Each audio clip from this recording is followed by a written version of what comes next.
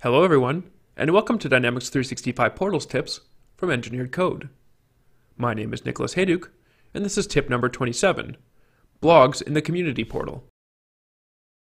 The Community Portal is all about engaging with your customers and providing resources to the community that uses your products and services.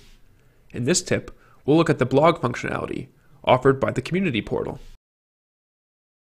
The blog functionality allows different authors to create posts grouped within separate blogs. It also provides the ability for portal users to provide comments and ratings.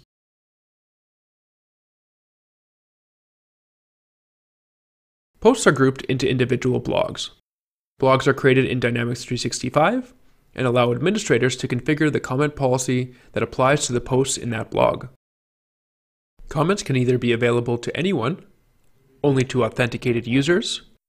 You can require moderation, which means that they must be approved before they are made public. Any new comments can be disabled, or comments can be turned off completely. You can override this setting on a per post basis as well if you'd like.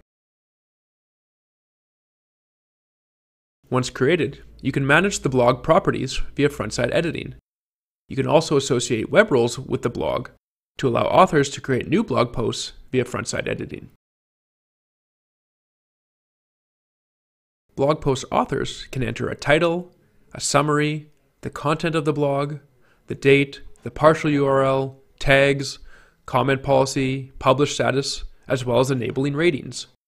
If the partial URL is left blank, one will be created automatically by combining the date and the title. Portal users have a view of all blog posts, where they can view recent posts, posts per blog, posts by tag, posts by month, as well as a keyword search. When viewing a specific post, a portal user can comment and rate it if that's been enabled by the post author. If moderation is enabled, a blog administrator must approve the comment before it is publicly visible.